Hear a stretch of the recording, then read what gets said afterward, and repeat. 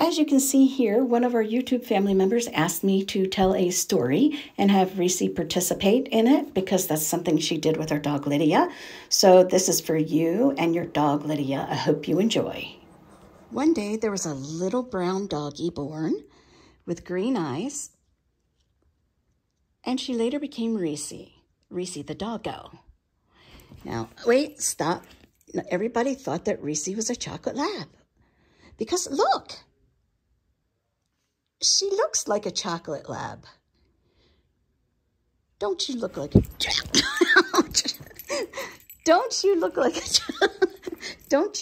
a chocolate lab, Reese? But what are you, Reese? Reese? What are you? Okay, she doesn't want to tell you. Okay, so we'll continue with the story. The little brown dog was born, and she never quite blended in with all the other chocolate labs. She was a little smaller, and she had bright green eyes, especially in the light. They looked like glass green eyes.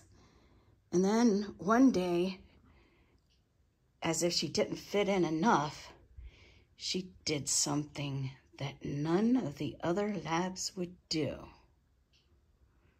There was a squirrel she was particularly interested in, and it went up a tree, and she chased it and climbed the tree. Well, everybody wondered, how would a chocolate lab climb a tree? And then they examined her closer and realized she had extra webbing between her feet, and maybe that's why she was such a good swimmer. But chocolate labs didn't have that. And then they looked closer and said, she's a little smaller than a chocolate lab. And chocolate labs certainly don't climb trees. And then there was another day. That's right. There was another day that her ball was stuck in a tree. And we weren't going to get it. But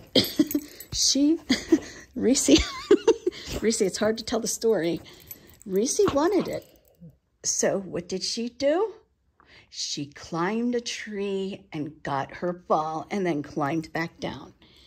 Now, we found out through a DNA test that Reese is not a chocolate lab. What are you, Reese? Reese is a solid color Catahoula leopard dog.